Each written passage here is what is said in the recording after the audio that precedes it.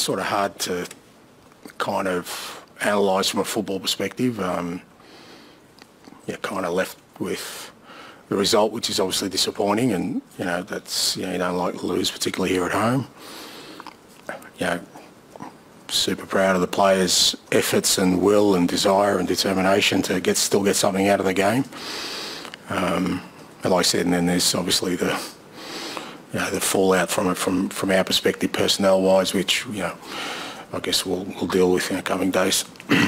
Look, I've said it before. I don't like it. I don't like the standing around. I don't like the whole sort of theatre around waiting for decisions.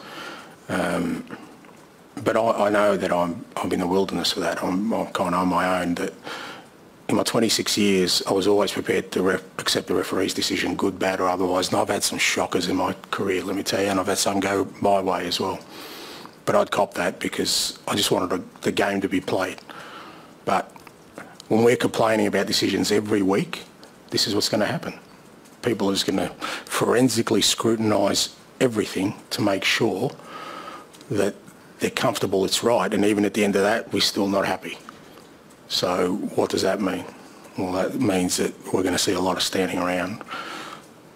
And I just think it's just diminishing the authority of the referee.